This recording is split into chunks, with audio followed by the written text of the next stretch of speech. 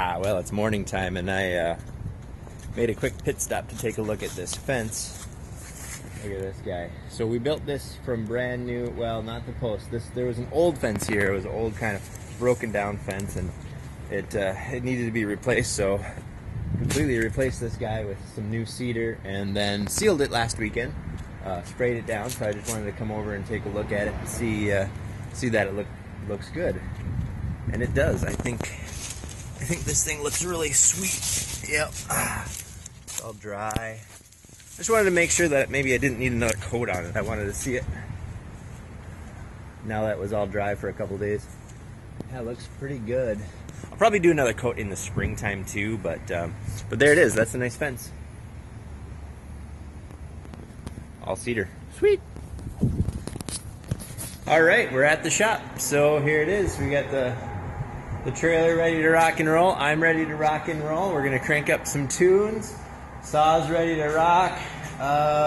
Everything's prepared. So let's do this thing. We're basically gonna make 3 boxes. So there's a wide box in the front that goes right before the wheel wells, and then there's gonna be a box that fits inside the wheel wells, and then there's gonna be a bigger box at the end because we can't really make this all in one because it shrinks up by the wheel well. So we're going to do that in 3 sections basically, and then we're going to square it all up and make sure that all of those sections are perfect. So let's get rocking and rolling.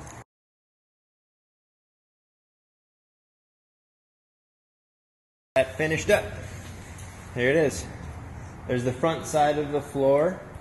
All of the floor joists run along the frame members of the trailer, so that's all going to sit really well. And you can kind of get an idea better now how I was talking earlier about how that spray foam is going to come and fill it up in here, and it's going to fill down underneath this, and it's going to attach itself. So all of this is going to be one continuous spray foamed clump, and this floor will never move. It will never come off of that trailer. I mean, it's permanently adhered right to the trailer. So I'm going to do the back section and the center section, and this floor is going to be ready for spray foam, and that's going to happen I think tomorrow. So cool.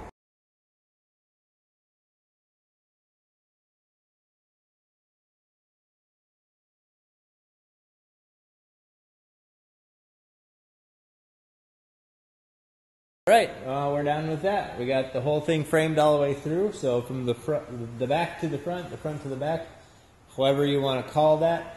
And next I'm going to be using these little brackets. I'm going to install these so I can mount this down to the trailer.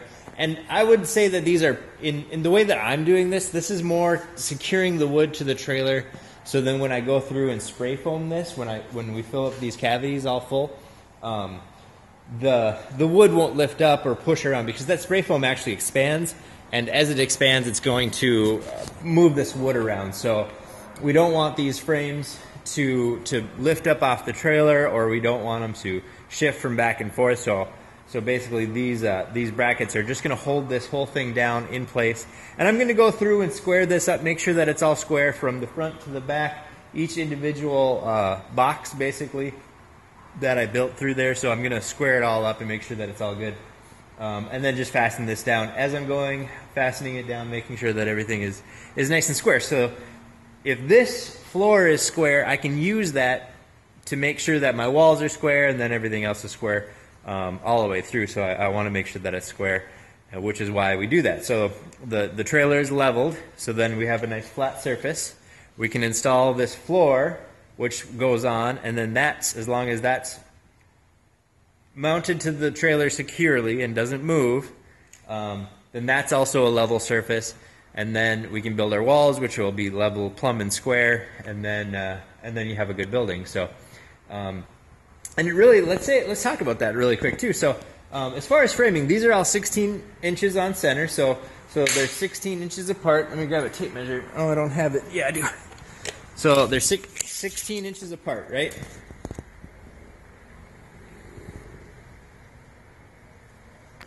So that's standard framing, 16 inches apart, 16 on the center. So they go all the way along, and I always pulled from this one and went the whole way. So I see some people, what they'll do is they'll take their 16 inches. Okay, so they grab your tape measure like this, grab your tape measure, and you got 16 inches, so you'll mark it, and then you mark it, and then you mark it. Well, every time, let's say you're an eighth off every time. So let's say this one is an eighth inch bigger and an eighth inch bigger. So by the time you get 8, 1, 2, 3, 4, 5, 6, 7, 8, by the time you get here, if you pulled and it was an eighth off every time, you'd be an inch off right now. So as long as you pull from the same one and mark your 16s out the entire way, pulling from the same exact starting position and following those 16s on each one, you're going to have basically a perfect floor, perfect layout. That's what you want. You want to make sure that you're pulling from the same one and all the way through. Even if you have to go get a 100-foot tape measure, so I have a 25-foot that I keep in my pocket, and then I have a 100-footer, so then I can get this whole way, because this is 28 feet. So I use a 100-footer to make sure that I can still pull from that one, and every single one of these is going to be laid out on the same line all the way through, 16 inches throughout. So, I mean, this is 1, 2, 3, 4, 5, 6, 7, 8, 1, 2, 3. 6, 7, 8, 1, 2, 3, 4, 5. So I could be, if I was an eighth of an inch off of each board, I could be like 3 inches off by the end of it.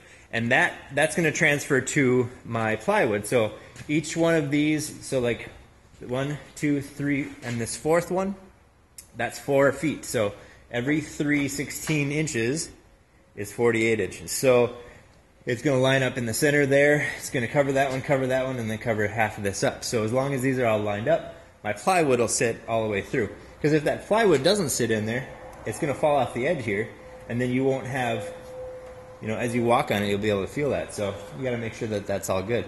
That's basic framing. I don't know. There's probably plenty of YouTube videos for that. So anyway, so the next thing I'm going to do is just go through and mount this thing down, secure it to the trailer, so then when I go through and spray foam, it's not going to lift up, and that's next.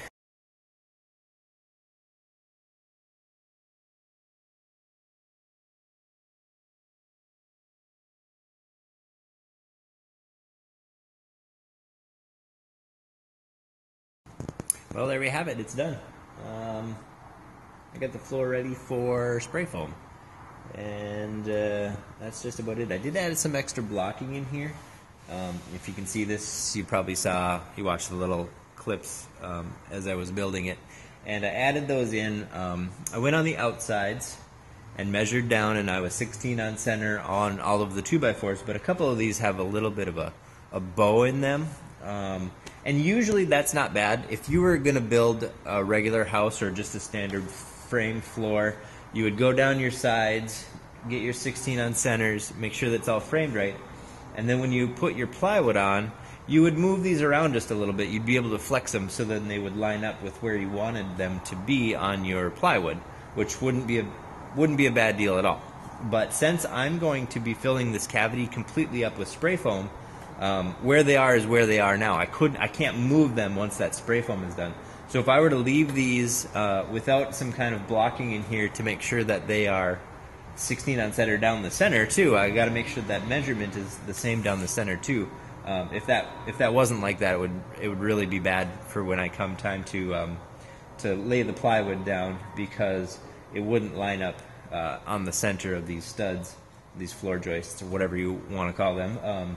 It wouldn't line up there, because there would be bows and it would be off. So and that's just not good. Nobody wants that. So there it is. I did run a little bit of spray foam, just the hand spray foam, in some cracks, in some spots that I needed to get it, because these guys, when they come, it'll be a big nozzle, it'll be a big gun, and they're gonna spray this like there's no tomorrow. And that's a little bit more, and I didn't want that shooting all out these little cracks and stuff. And we'll go through and plastic off. I got some tape around the trailer, and we'll go through and plastic that all off to make sure that no extra spray foam gets on the trailer itself. So that kind of wraps it up for this part. You know, I'll do the spray foam. I think they're going to come in a couple of days. I'm not sure exactly. They emailed me and had a little bit of a setback because they're not done with their job. So I tried to get it lined up so they would be here tomorrow, but it sounds like they won't be. So not a big deal. It won't affect you unless you're following along. It'll be another couple days before I get that done. So that's it. There it is. There's a subfloor. If you have any questions, I'll wait. That's kind of loud. If you have any So I think that's it for now. If you have any questions, definitely email me, ryan@midwesttinyliving.com. Make sure to click the like button if you're watching this on YouTube, and subscribe to the channel if you want to watch more. Also, let me know what else you want in the videos. If you want more in-depth information, or if you want less in-depth information, that's fine too. Either way, just put it in the comments or shoot me an email, and I look forward to hearing from you. So that's it. Have a good one.